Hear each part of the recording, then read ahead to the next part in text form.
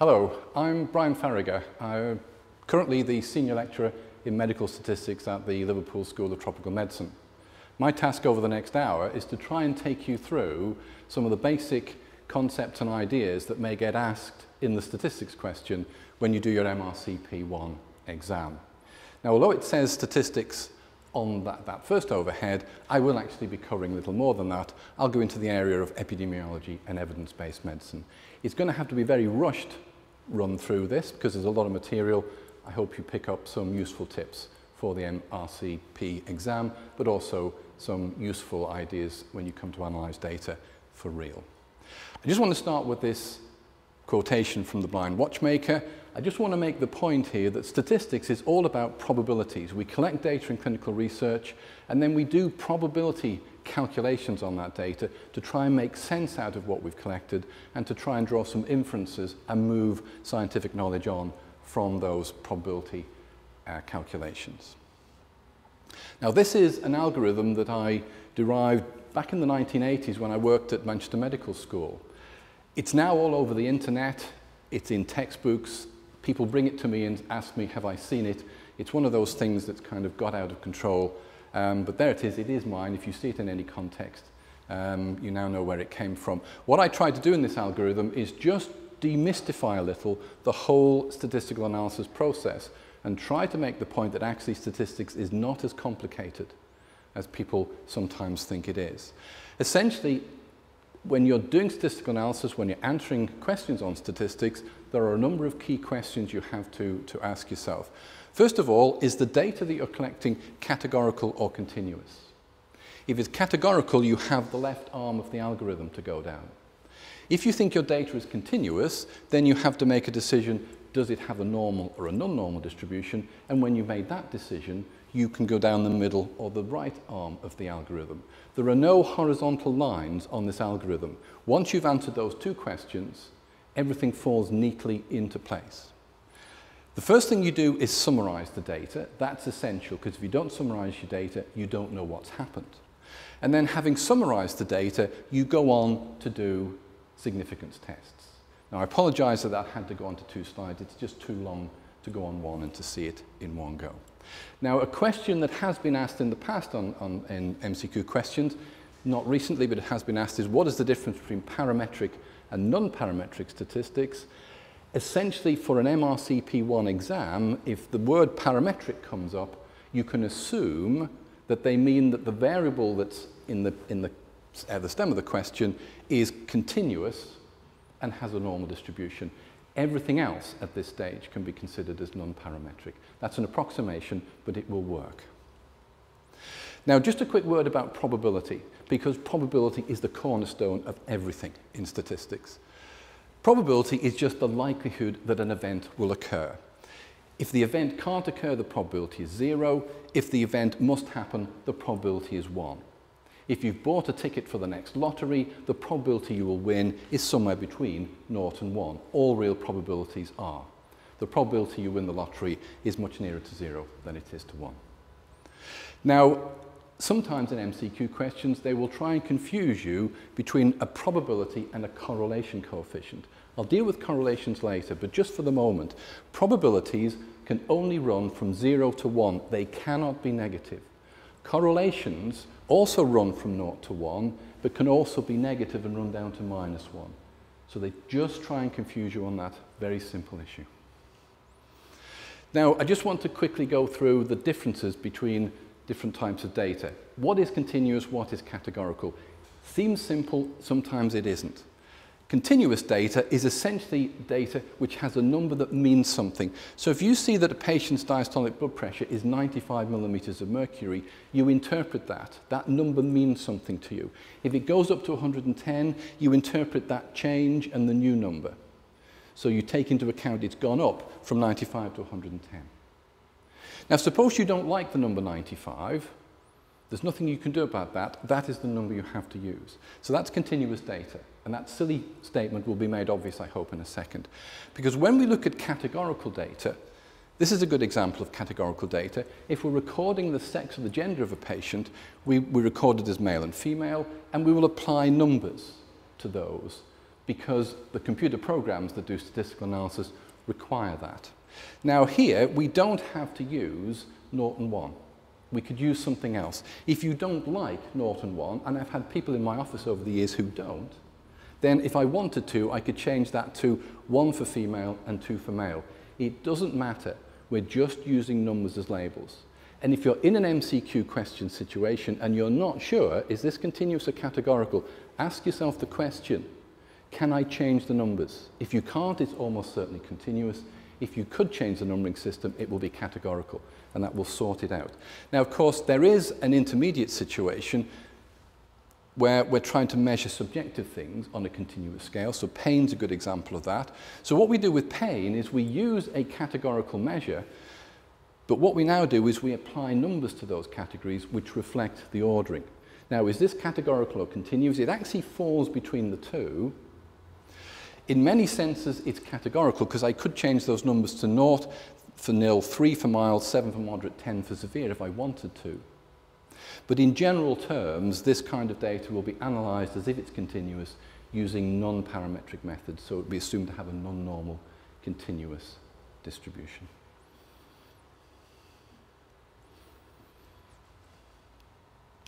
So let's just go back and start going through the algorithm.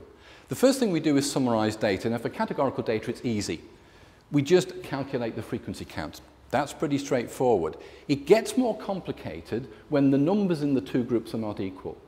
So what we do in this situation, where we've got different size groups, is to make that interpretable, we convert the actual frequency count into percentages. Now, we only do that for presentation. MCQ questions in the past have tried to trick you into believing you do the analysis of that, if you wanted to compare those two proportions, that you would do it on the percentages or the proportions, and you don't. The analysis of that data would have to be done on the numbers, not on the percentages. So again, it's a point that they try and trick you upon.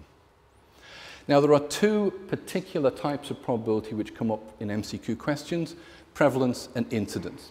Memory test, I'll give you a slight help if you get confused, because I do from time to time. Prevalence is the number of people with a disease in the population at a given moment in time. I'm currently working on a project looking at drug resistance to TB in Malawi.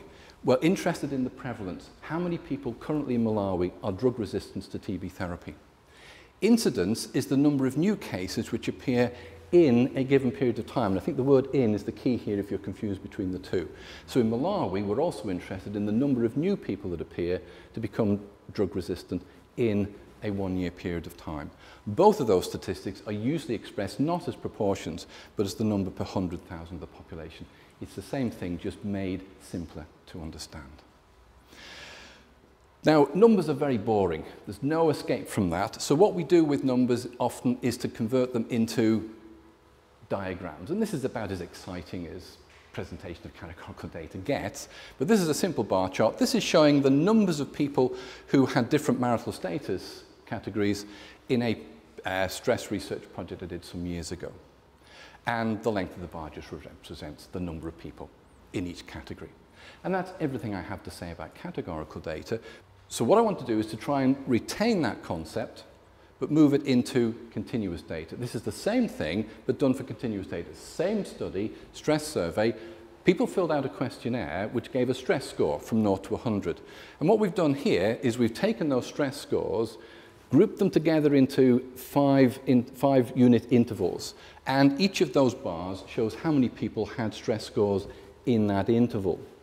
And because this is now a continuous measure, we push the whole thing together, and that shows what's called the distribution of the stress scores of the data over its range. Now, this is important because once we come to continuous data, we have to decide, does this have a normal or a non-normal distribution? This has a normal distribution, and that black line is what a normal distribution looks like mathematically. As you can see, that's a very good fit. And often, that's all you need to do in real life. Draw the histogram and see if the normal curve fits over it. I will come back in a moment to some other ways in which we can deal with that. Now, data isn't always normal. Sometimes you have data which is called positively skewed, and sometimes the data can be negatively skewed. If I just go back to the positively skewed, this is called positively skewed because the data is pulled out in a positive direction. Mathematically, as we go from left to right, numbers increase. When you draw a graph, higher numbers go to the right-hand scale. So if you see the distribution asymmetrical and the asymmetry is pulled in a positive direction, that's a positive skewness. Often, that's found to have what's called a log normal distribution. Whereas if the skewness goes the other way, if you've got the data pulled in a negative direction, that's negative skewed distribution. There are distributions which have that property but which are not of interest in this exam. And this is the box and whisker plot. The box and whisker plot is used a great deal now in presenting data. It's a very neat way of showing the properties of data, particularly when you want to compare groups. These are the stress scores I showed you a moment ago, broken down into males and females. The top and bottom, the whiskers on the box, the top whisker shows the largest value in the set and the bottom shows the smallest value. Some programs, the one that I used here, sometimes puts dots at the end of the whiskers. That's just to show there are observations which are more than 3 standard deviations away from the mean. That probably doesn't mean very much to you at the moment, but it will do a little later on, but I wanted to explain why they're there. The box is the middle half of the data, so it takes the middle half of the observations, and the black line through the box is what's called the median, or the center of the data. So this is showing how the data spreads, where the bulk of the data is in the box, and then where it goes to in terms of its extremities. So what different ways can we use to summarize data for continuous data? This is just some imaginary data that I've invented, but based on a real trial. The arithmetic mean is the statistic most people use. When people talk about average, they usually assume it's the arithmetic mean, but we should be more precise than that. The arithmetic mean can only be used for normal distribution. What I've done here is I've assumed that most children have a relatively few visits to their GP. One child had a lot of visits, way out. This is clearly extreme data. And you can see what happens. Without that very extreme value, the mean is 2. When we add in the 20, the mean becomes 4. This is a perfect example of positively skewed data, and with positively skewed data, the mean gets pulled out into the tail, and it's not stable. So we should not be using the arithmetic mean if the data is skewed. We can only use it for symmetry. Now, if you've got a positive skewed distribution, you may be able to use the geometric mean. This is used when you have a certain type of positive skewness called log normal distribution. What you do with the geometric mean is, rather than add the numbers up and take the average of them in the way that you're used to, now you multiply the numbers together and take the nth root, where n is the sample size. So if you see, without the 20, the geometric mean is 1.73. It goes up when we throw in the 20, but nowhere near as much as it did with the arithmetic mean. So the geometric mean is much better for skewed data, positively skewed data, because it's stabler, or more stable.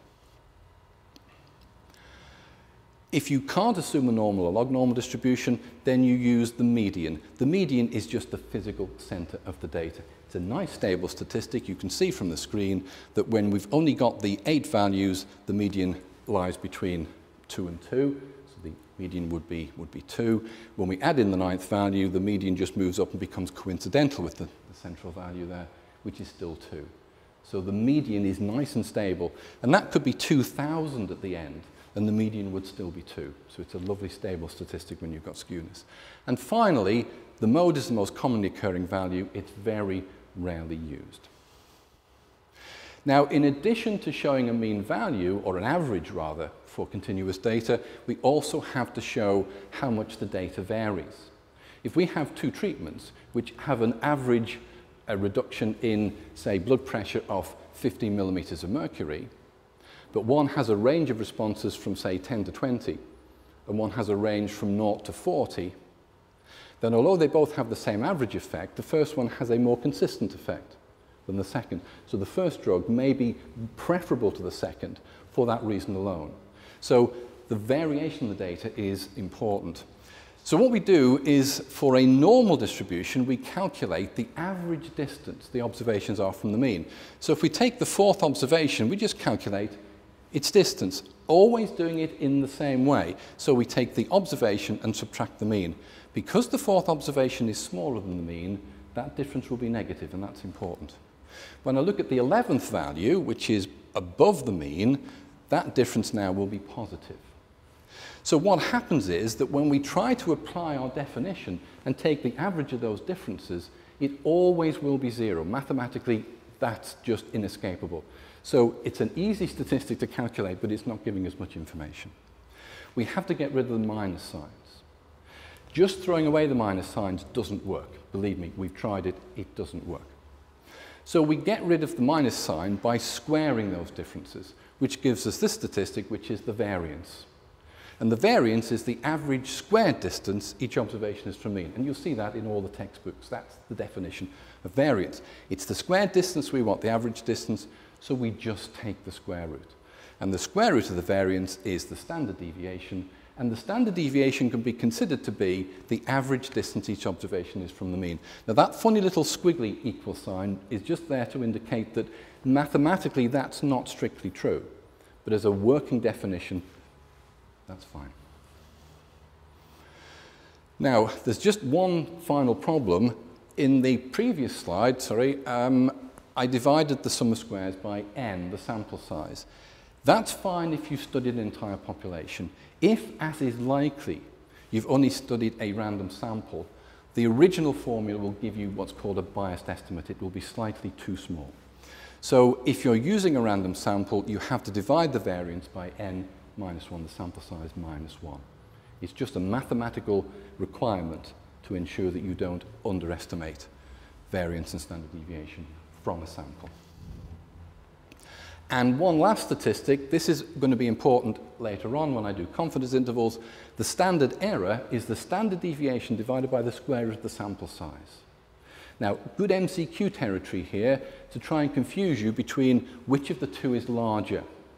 So I always suggest that you write this down. If you've got a question which requires you to work out the difference between a standard deviation and a standard error, write this formula down. Standard error equals standard deviation divided by the square root of n.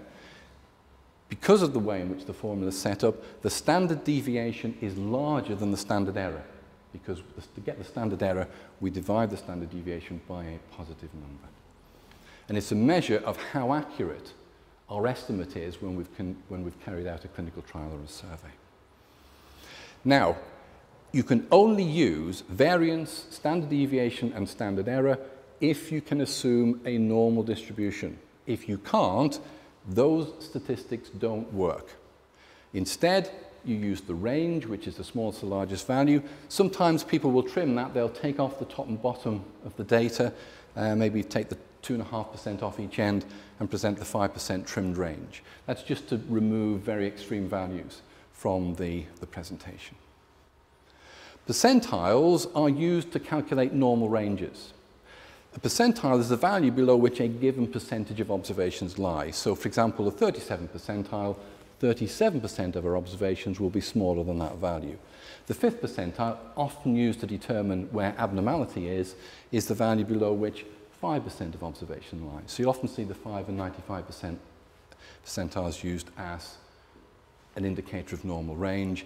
And the 50th percentile, 50% of observations lie below that value, which makes it the dead center of the data, and the dead center of data is, of course, the median. So the median and the 50th percentile are the same thing. And if you go back to the box and whisker plot, the black line in the middle is the median, which is actually the 50th percentile. The box is the 25th to the 75th percentile, the middle 50% of the observations. So that's the box and whisker plot. So let's just go back and have a look at the normal distribution, and then I want to do an MCQ based on this information. Now, if you can assume that the data is normally distributed, then the mean and the median and the mode are theoretically equal. They don't usually include the mode in MCQs. They will give you information about the mean and the median. In MCQs, they rarely tell you this is a normal or a non-normal distribution. They leave you to work this out for yourself. So this is the key to doing that. If they show a mean and a median which are equal, that's the MCQ question setter telling you this has a normal distribution. The normal distribution is completely defined by the mean and the standard deviation. And In the past, they've asked you to try and remember information about the mean and the standard deviation and how much data lies within a certain distance. This is kind of going out of fashion, but I'll run through it very quickly anyway. If you travel a distance of 1 standard deviation away from the mean in both directions, when you get to 1 standard deviation, you've captured just around 68% of the data. Now, 68% is difficult to remember, but enough to remember with pin numbers and all that kind of stuff these days. So why remember another fairly meaningless number? 68% is roughly 2/3. When they give you the answers, they're not going to be subtle.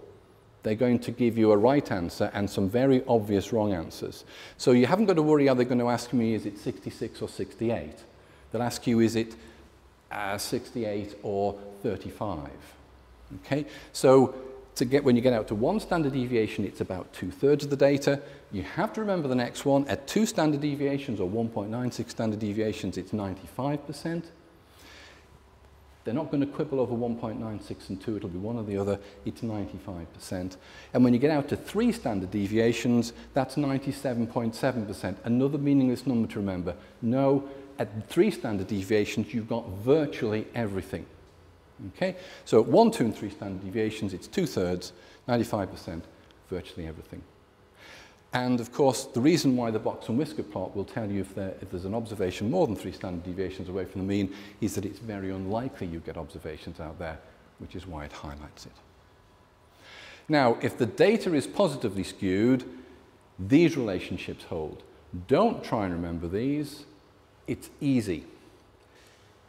You have to first of all work out whether you've got positive or negative skewness. Well, basically what happens is that if you've got skewness, the mean is pulled into the skewness. That's all you've got to remember. So if you're told that the data has positive skewness, the mean is pulled in a positive direction away from the median. The mean will be bigger than the median. If it's negatively skewed, then the mean will be pulled in a negative direction away from the mean. So from the median, I apologize, the mean will therefore be smaller than the median. What they often do, of course, is turn it round and they give you the value of the mean and the median, and you have to work that out for yourself. If that comes up, write it down in the margin of the paper. Anyway, you've got a bit of spare room. Just write mean and median in the order that it's given. So if the mean is smaller than the median, write mean and then median. Look to see what the order is. Which side the mean is to the median gives you the direction of the skewness. That's just impossible to remember. Just remember about the pulling of the mean into the skewness. So let's do an MCQ based on some of that material now.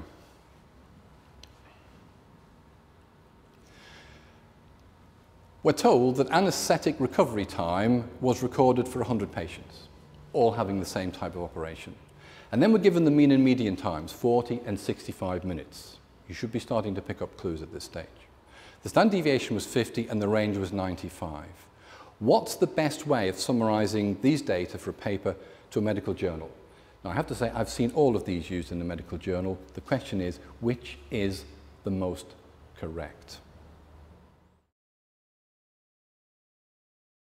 So, let's look at the clues. The clue is in the mean and the median. As soon as you see that you've been given the mean and the median, you should know you're going to have to work out that this is what kind of distribution you've got. Are the mean and the median the same? No, they're not. So this is not a normal distribution. It's either positively or negatively skewed. As it happens, it doesn't matter to the answer which it is. We just need to know it's skewed and therefore non-normal. Because the mean is smaller than the median, the mean, remember, is pulled in the direction of the skewness. So if the mean is smaller, it's being pulled in a negative direction. It's negative skewness. But because we now have worked out that this is non-normal data, we can't use the mean, so A, B, and C are straight out. It just leaves us with D and E.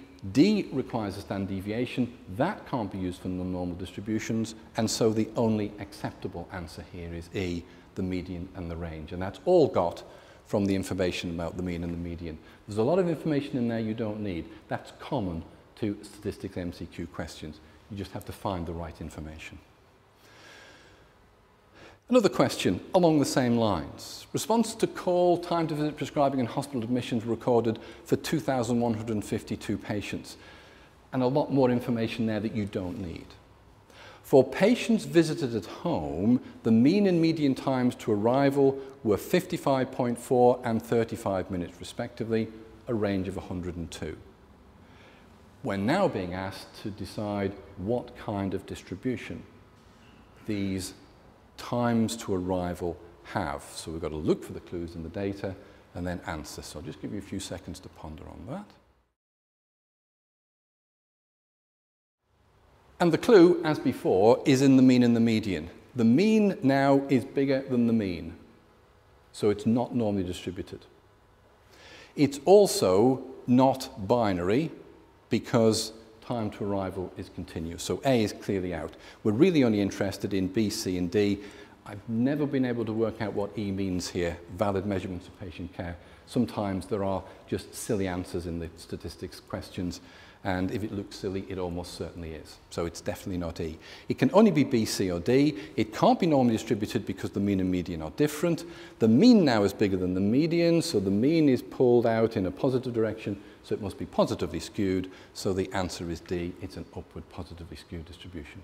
If you just remember the simple concepts here, these kind of questions can be really easy marks.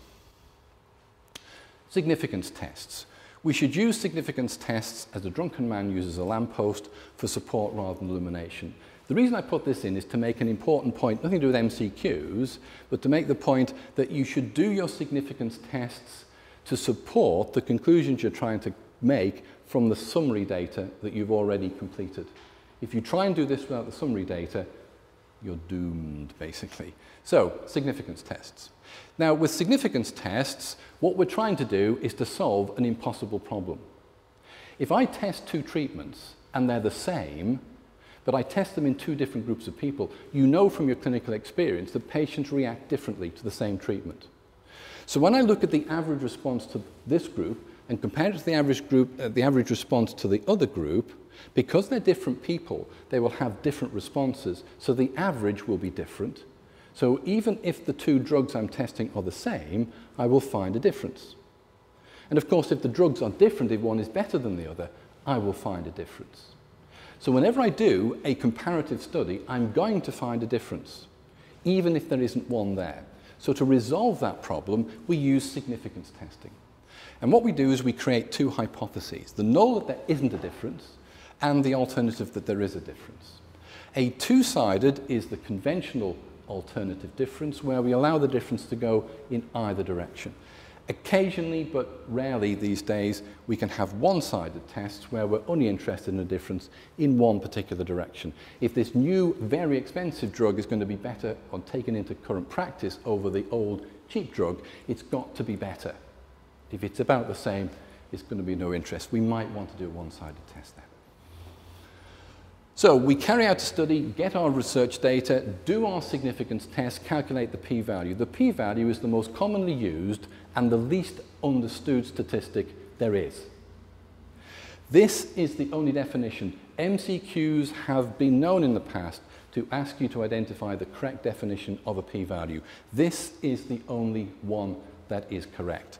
The p-value is the probability that the data I've just collected in my study, the difference I have just found between my groups, could have occurred if the null hypothesis is true. So the p-value assumes that there is no difference in reality. And it calculates the probability of getting the size of difference that we observed in that situation.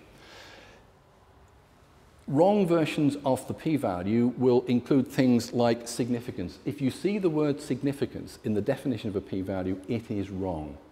And that's the usual trap they set to you. So just keep your eye open for that. That's the only definition that will work.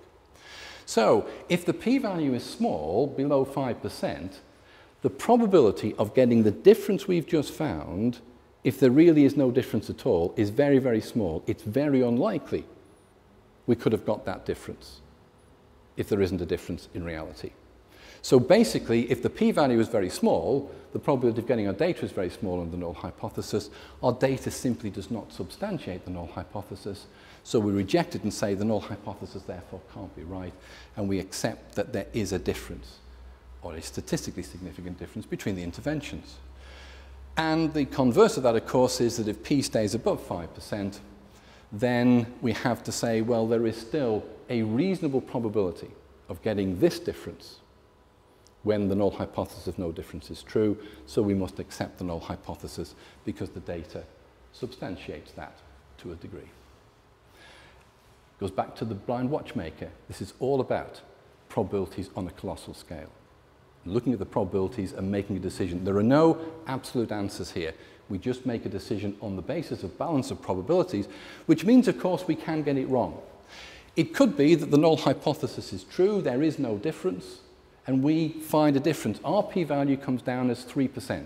There's still a 3% chance our difference could have occurred under the null hypothesis. So, of course, we could be getting it wrong. It could be that the null hypothesis is true. There really is no difference between our interventions. But our p-value came out at 3%.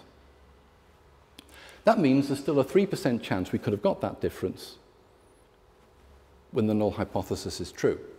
We're going to say there's a difference when there isn't. That's what's called a type 1 or false positive result. Alternatively, and much more commonly, there is a difference and we fail to find it. That's what's called a type 2 error, a false negative finding. False negative is called a type 2 error. Type 1 is usually represented by the Greek letter alpha, and type 2 errors by the Greek letter beta. That's not really important, but just there for completeness. The power of the study is the opposite of the type 2 error. I think you need a bit more explanation than that for that to make sense. The power of the study basically is the opposite of a type 2 error. It's the probability that if there is a clinically significant difference there between our interventions, our study will find it.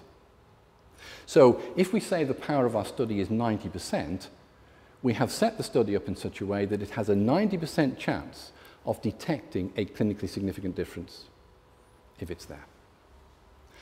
And you need to bear in mind that just because you've got statistical significance, you don't necessarily have clinical significance, and more importantly, the other way around. If you haven't got statistical significance, it doesn't matter how big the difference is, you can't claim it as being clinically significant. So let's do an MCQ question based on those concepts. We're asked to design a trial for a new antihypertensive agent. A lot of information there about the agent, been through phase 2 studies, talking about relative risk reduction, examining methodology, statistical tests. This is all going to be about effectiveness of the agent. When we look at the answers we're given, this is all about what is the power of the statistical test. The information we're given actually in this situation is pretty meaningless. It's irrelevant to the question. We're being asked, what is the power of a statistical test? So we're given a series of options which essentially give us different definitions of power. One is right, the other are wrong. Now remember, the power of a statistical test is the opposite of a type 2 error. A type 2 error is when we say that the null hypothesis is true when it's not. It's false negative. We fail to find a difference. So that occurs when a false null hypothesis is accepted. That's a type 2 error. So basically, a type 2 error occurs when a false null hypothesis is accepted. We say the null hypothesis is true when it isn't. So remember, the power then is the opposite of type 2 error. So power is about ensuring that a false null hypothesis does not get accepted. So have a think around that. The only possible correct answer here is the probability that we will correctly reject a false null hypothesis. Now, power is linked to sample size, and the two are inextricable. And when you are designing studies, you have to fulfill the needs of ethics committees who will require you to calculate the power and the sample size for your study. There are good ethical reasons for that. If we have too few patients in our study, there may be an important result there, but we won't find it. We will get a type 2 error. If there are too many patients studied, then we may continue past the point where we now know the answer. And if one treatment is clearly better than the other, then if we continue the study beyond more patients than we need, patients will receive the ineffective treatment needlessly. So it's important ethically that we get this right. Now, there are lots and lots of different formulae for power calculations and sample size. You don't have to remember them all. You just have to remember what are the essential elements to all those formulae, because although they're mathematically different, they have the same elements. And the following pieces of information are linked mathematically. Sample size, type 1 and type 2 error. So normally we would set type 1 error at the conventional 5% significance level. Type 2 error is usually set at 10 or 20%, equivalent to a power of 90 or 80% respectively. How big a difference we want to be able to detect, which is what we refer to as the clinically significant difference. How big does the difference have to be to get excited? And if we're doing a study which has a continuous outcome measure, what is the standard deviation? And basically, to calculate the sample size, we plug the other 4 pieces of information into the appropriate formula inside a computer program these days, and it will tell us the sample size. Now, confidence intervals are a bridge between summary statistics and significance tests. And to a large extent, significance tests are going out of fashion and are being replaced by confidence intervals. Because confidence intervals tell us a lot about the results of a study and can be used to do significance tests. So, when we do a study, survey, clinical trial, whatever, we get an estimate. If we base that estimate on a random sample, the answer will be wrong. We need some indication of how wrong our answer might be. How inaccurate might our estimate be? To do that, we construct a confidence interval. Usually a 95% confidence interval. It can be other values. You sometimes see 99% confidence intervals. It can be anything. The convention is just to use 95% confidence intervals. And the 95% confidence interval is the region which we construct around our sample estimate, and we can say that we can now be 95% certain that the real value, the population value, lies inside that region. So we've got our best bet at what the value should be, and then a region around it with which we can say with 95% certainty, well, actually, we know our best estimate is likely to be wrong, but the answer is likely to be in there. So that's our 95% confidence interval. And so for a normal distribution, and this is the only formula for confidence intervals you have to remember, is for a normal distribution, and therefore a continuous measure, the 95% confidence interval is calculated by the sample mean plus or minus 1.96 standard errors. Now, if you get asked to do this in an MCQ question, you're not going to be able to multiply a standard error by 1.96. Believe me. You just need to change that to 2, and that will work. So for a confidence interval, 95% width, then 2 standard errors works as a good first approximation to 1.96. So quick example just to demonstrate this. 56 low birth weight babies were given either special help or standard help because low birth weight babies are known to be prone to developmental problems. At 24 months of age, a thing called the MDI, a measure of development, was applied to the babies. The babies who had special help got a mean score of 117. The standard help group got 107. So the mean difference is 10, and the standard error for that is 3.5. The 95% confidence interval, therefore, is 10, the mean, plus or minus 1.96 times the standard error. That'll be 10 plus or minus 7. The 95% confidence interval runs from 3 to 17. Now, if the null hypothesis is true, there would have been no difference between the 2 groups. We can be 95% certain that the real difference is between plus 3 and plus 17. The question we ask ourselves here is, does that confidence interval support the null hypothesis of no difference? No, it doesn't. So in that situation, because the null hypothesis value is not in the interval, the null hypothesis is not supported, and we can say that the difference is statistically significant. And there's another good reason why we can say that, because if you do a significance test, you use exactly the same formula, just used in a different way. So the confidence interval and the significance test use exactly the same formula anyway. They are the same thing. Now, if I just quickly increase the standard error to 6.5 and make the confidence interval minus 3 to plus 23, now the null hypothesis value is inside that confidence interval. So because we can't exclude 0, the null hypothesis value, from that interval, we have to say the difference is not statistically significant. And we also have to look at the width of that confidence interval and ask ourselves, the difference could be as much as 23 units on average. Would a difference of 23 units be clinically significant? If the answer to that is no, it would have to be bigger than 23 to be clinically important, then that's a true negative finding.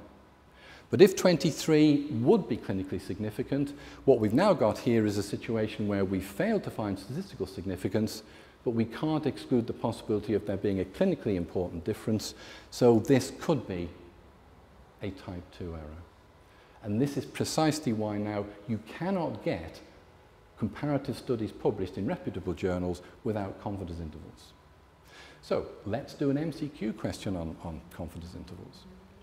There has been concern expressed that low birth weight babies have impaired motor skills.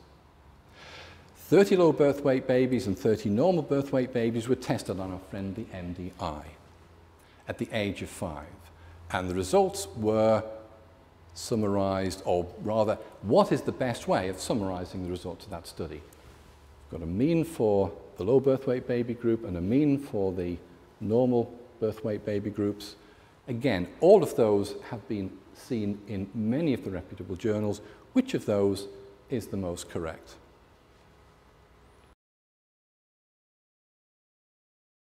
And the answer is B. When you have a comparative study, the convention now is that you should present the mean difference between the groups and a confidence interval.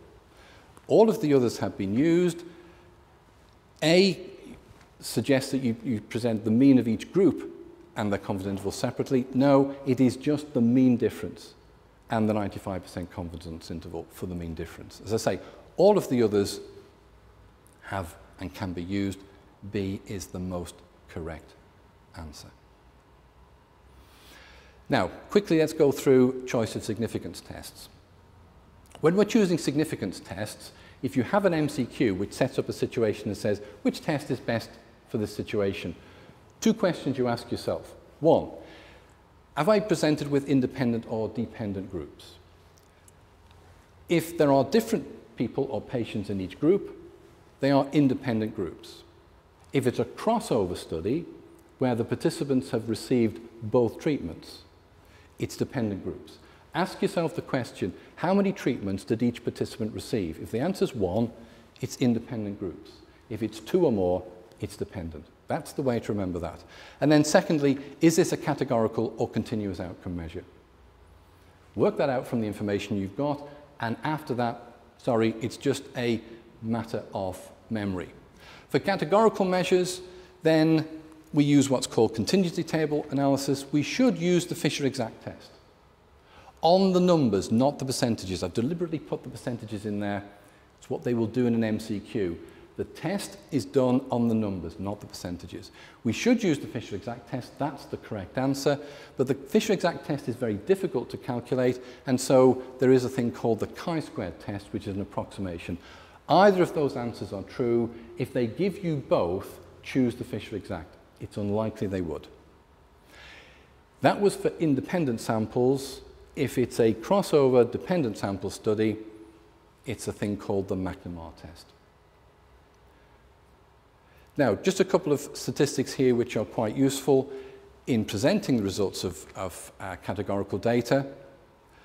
We sometimes calculate the relative risk or the difference in the relative risks. In this particular situation, we've got 2 groups, A and B, and we're looking at survival rate or death rates. The death rate, the risk of dying in group A, is just 6 divided by the total number of people in there, which is 10, so it's 60%. In group B, 9 people died out of 20, so the risk of dying in group B is 0.45. So the relative risk, or the risk ratio for dying in group A relative to B, is the risk of dying in A divided by the risk of dying in B, which gives us a ratio of 1.33. Now, in situations that can occur, and I'll mention one shortly, we sometimes can't use that, and we have to use what's called the odds.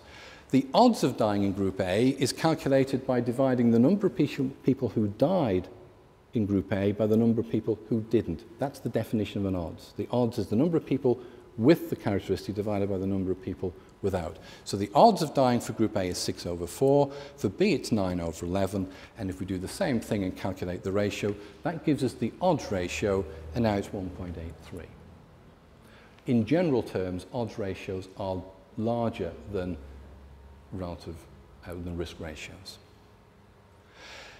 And if you're testing an odds ratio or a risk ratio, the null hypothesis value is not 0 now, it's changed. If you're taking a ratio of two numbers that are the same, the ratio will not be 0, it'll be 1. If you divide 5 by 5, you get 1. So the null hypothesis value here will be 1. For continuous measures, if you've got independent samples and you can assume a normal distribution, it's the student unpaired test for two groups, and that goes up to the one-way ANOVA. If you've got more than two groups, I'm sorry, it is just a memory test. It's in the algorithm I showed you at the beginning of this lecture. If you can't assume a normal distribution, then the equivalent are the Mann-Whitney and Kruskal-Wallis tests. But for dependent samples, again, for normal and a non-normal distribution, student unpaired or repeated measures ANOVA, Wilcoxon and Friedman. If you can't remember them, you just have to go to the next question. So let's do a question on those.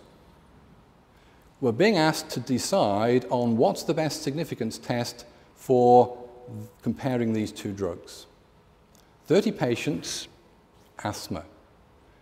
Treadmill on 2 occasions. Patients were randomly allocated to receive either drug A or drug P on the first occasion, and then they got the opposite on the second occasion. The distance walked in each test were found to have a normal or Gaussian distribution. The normal distribution is sometimes referred to as the Gaussian distribution after the mathematician that discovered the normal distribution. So, which test should we use in that situation? I've given you the information that you need to think about that. The two questions are, is this independent or dependent samples, continuous or categorical data? Those are our options. I'll give you a few seconds to think about those. Okay. Independent or dependent groups, the patients had the treadmill test on both drug A and drug B. Remember my clue before? Ask yourself, how many treatments did each patient have? Each patient had 2 treatments. So that makes it dependent samples. What's our outcome measure? It's distance walked. Is that continuous or categorical? Clearly it's continuous. And we're told it's a normal distribution. So, with the answer to the two main questions, plus the information about a normal distribution at the bottom, the only possible answer from those 5 offered is the student paired t-test. Now, everything I've done so far has been about comparing groups. Just quickly to finish off the statistics part of this lecture, relationships. Correlation is a measure of the strength of relationship between two variables. This is a graph showing people's physical and mental health. And you can see there is a relationship between the two. A lot of variation in it, but there is a relationship there. The correlation coefficient measures mathematically how strong that is. Now, as I said to you right at the beginning of this session, correlations run from -1 to +1. And if there's no correlation, it's 0. And there are Pearson and Spearman correlation coefficients. You use the Pearson in the presence of normal distributions, otherwise it's Spearman. And correlation does not imply cause and effect. We can take a step beyond correlation, and if we want to estimate one measure from the other, having established that they are associated, we can put a line of best fit, which is called the linear regression line, through the data. And basically the variable that we've measured on the vertical axis is called the dependent or outcome variable, and we try to predict that from the variable on the horizontal axis, which is the independent or predictor variable. If you can assume that the outcome is continuous, the dependent variable, outcome variable, is continuous, you use ordinary linear regression. If it's binary, you have to use a thing called logistic regression. And if it's counts, we have to use what's called Poisson or negative binomial regression. So that's statistics tied up. Now let's do a little bit of epidemiology and screening tests. Screening and diagnostic tests are done frequently to try and develop new measurement tools. There are 5 important statistics that you need to know about, and I'll quickly go through these. It's probably best to do this using a simple table. If you have a question on screening tests, 2 things I'm going to say. One is, if your mental arithmetic is up to it, have a go at the question. If you don't feel comfortable doing mental arithmetic, in an MCQ exam situation, go to the next question, okay? If you're going to do this, write or draw this table. True diagnosis in the columns and test result in the rows. And what I'm going to do here is we're going to summarize the outcome of our diagnostic test. We'll have a group of patients who will or will not have the disease. So they go in the columns. And then we'll have the results of the tests that were carried out. Some patients will test positive, some patients will test negative. Draw that, you have to get it the right way round, and then basically fill in the numbers. Now, the first number that you'll be looking for will be the total sample size, and then these are the four numbers we're looking for. Just going from top round clockwise, true positive, true negative, false negative. The sensitivity of the test is the proportion of people who have the disease who test positive. And the calculation for that is shown on that slide. Specificity is the opposite of that, is the proportion of people who don't have the disease who test negative. And again, I've shown the appropriate calculation on the slide. Positive predictive value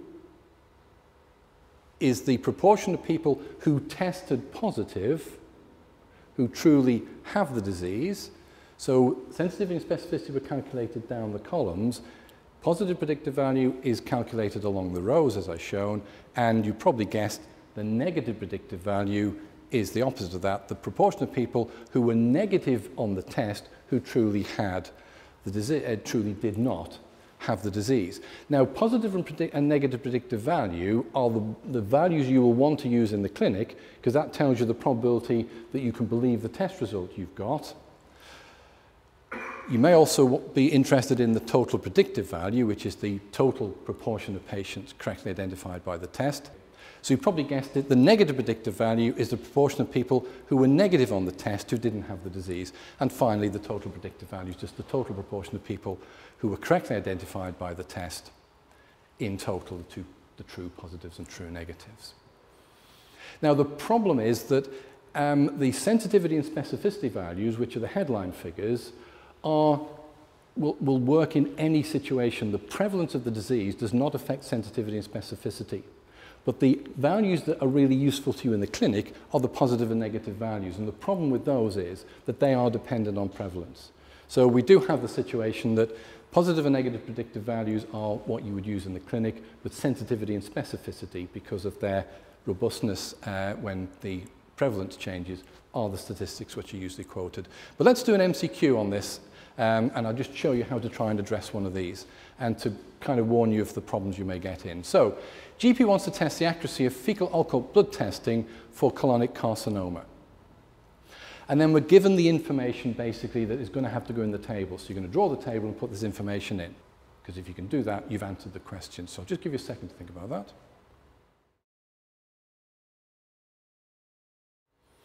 So if you go back through the question, those are the pieces of information that you're given, ending up with the 358 patients who tested negative who didn't have cancer. Once you've got those numbers in there, we're asked what is the negative predictive value. The negative predictive value is the proportion of patients who tested negative who didn't have colonic carcinoma in this case. So it's the bottom row of the table that we're interested in here. We have to add in the fact it was 360. We're not told that. It's assumed you can do 358 plus 2 to get 360. So the negative predictive value is 358 patients who tested negatively who truly didn't have the disease, divided by the total number of negative tests. 358 over 360. If you can't do that in your head, it doesn't matter. That's almost 100%. If we go and have a look at the answers, the only answer anywhere near 100% is A, 99%. They're not going to be subtle. Okay, the answer is obvious. So there's a modicum of mental arithmetic involved there, but not a lot. But if you're unhappy about doing even that kind of mental arithmetic, do the next question. Just want to finish with a few comments about design of studies. There are a number of different types of study that are commonly used. Surveys are used essentially to get some piece of information from a population at a particular moment in time. what proportion of people with TB in Malawi are drug resistant. We're going to do that using a survey, and we'll collect a simple random sample.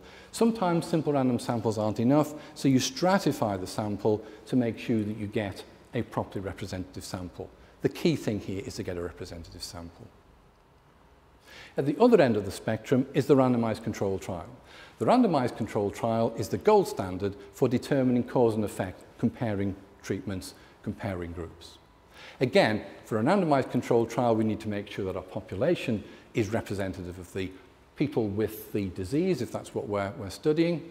We allocate patients in a randomized control trial to intervention or treatment by a random process to avoid bias, and there has to be a control group.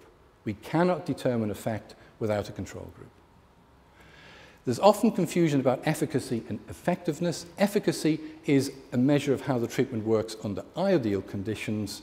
Effectiveness is how it works in the real world. So effectiveness takes into account things like dropouts, treatment failures, and so on. Patients must be allocated to the groups by a method called randomization. We sometimes will stratify and block a randomization to ensure that the groups that we're comparing are similar with respect to important characteristics, and that the length of the size of the two treatment groups is the same. And there is coming into play a new method called minimization, which uses a mathematical algorithm. It is in use. If you see it in the literature, it's a method of doing randomization, but doesn't use randomness. A randomized controlled trial is open if everybody knows what the treatment is. It's single blind if the patient doesn't know what treatment they've received.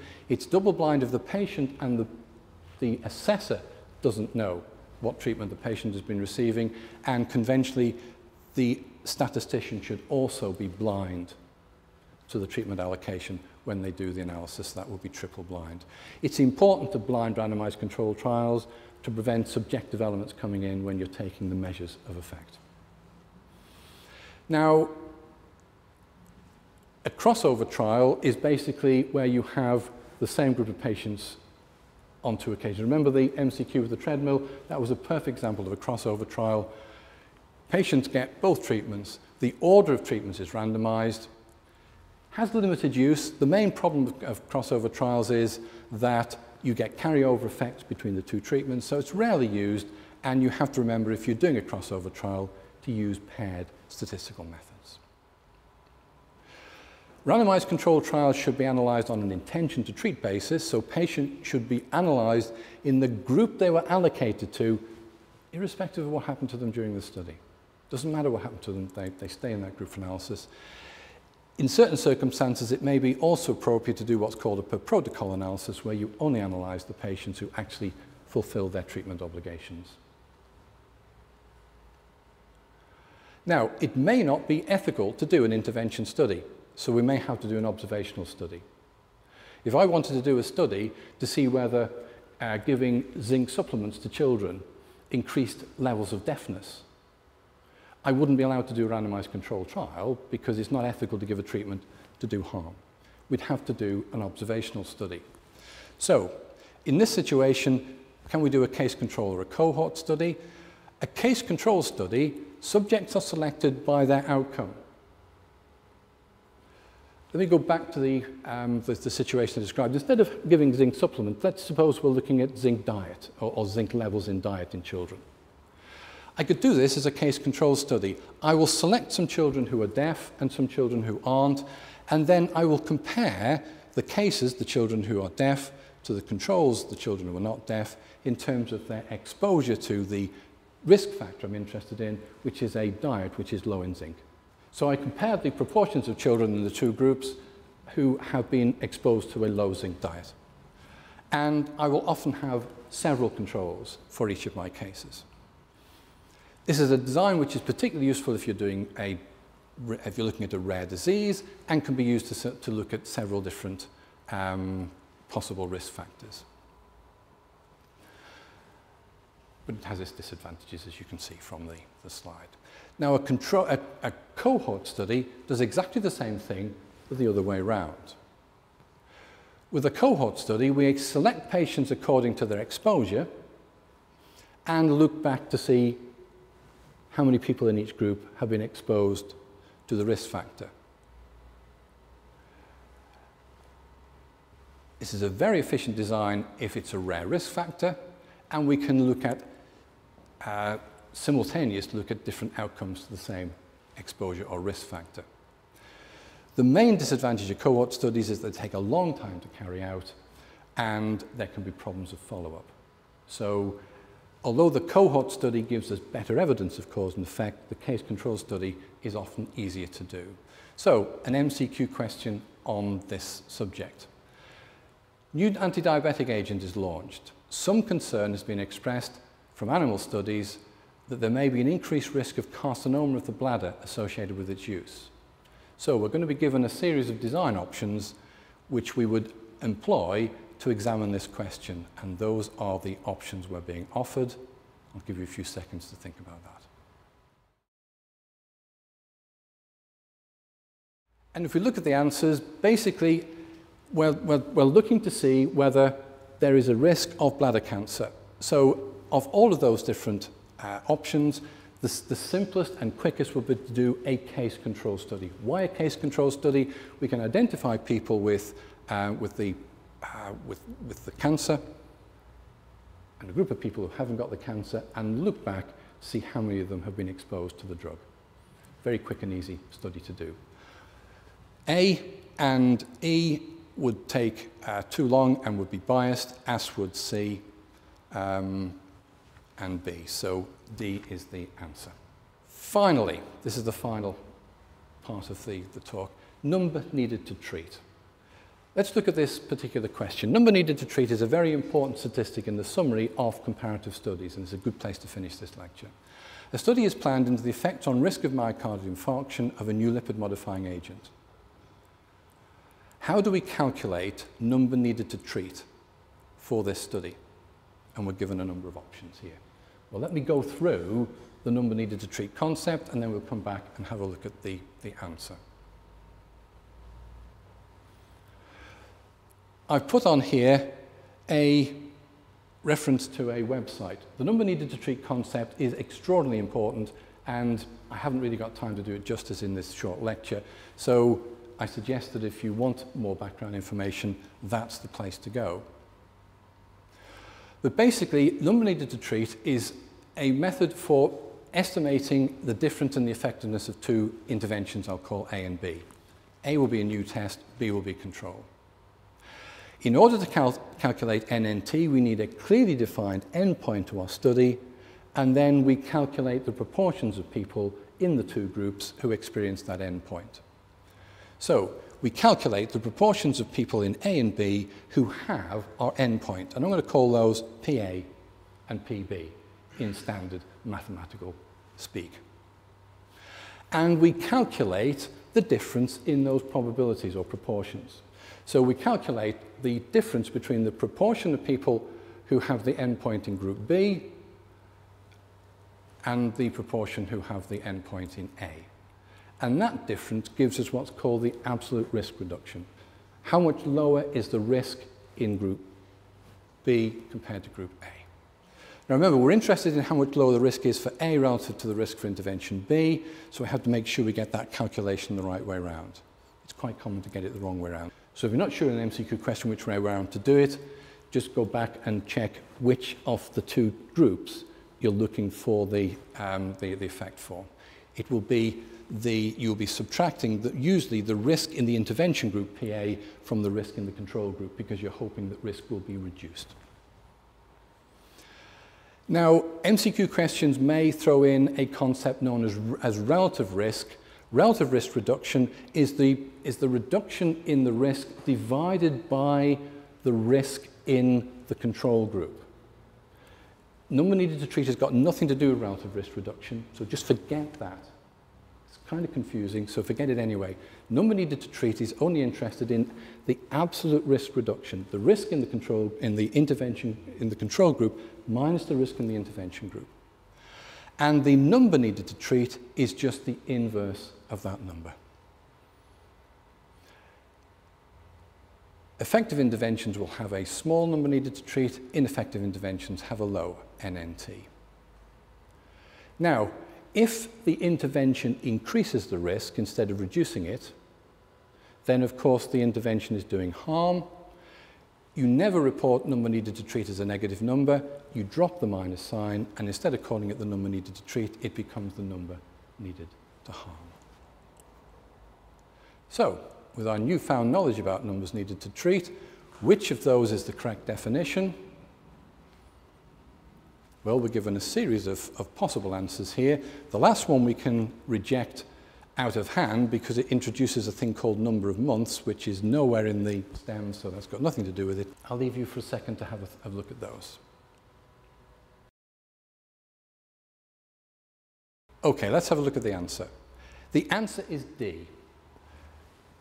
D is easy if you just write down what a number needed to treat is. Number needed to treat is 1 divided by the relative risk reduction. PB minus PA, the difference between two proportions. It's 1 divided by the difference in the risks, the proportion of people in the two groups who had the end point. So it's always going to be 1 over absolute risk reduction. E talks about numbers of months of study, nothing to do with the question. A and B talk about ratios, nothing to do with numbers needed to treat. C and D talk about absolute risk, talk about reciprocals, fair enough. C talks about a relative risk reduction. D talks about an absolute risk reduction. It's absolute risk reduction that's important here. So that's the answer. And what I suggest you do if you want to follow that up is PASTest has a couple of questions on their website which does the same kind of question but with some numbers in. And I think if you do one with some numbers in and look at the right answer with numbers in, those concepts will become a lot easier to understand. Thank you for your attention. I hope you've got something valuable out of this lecture.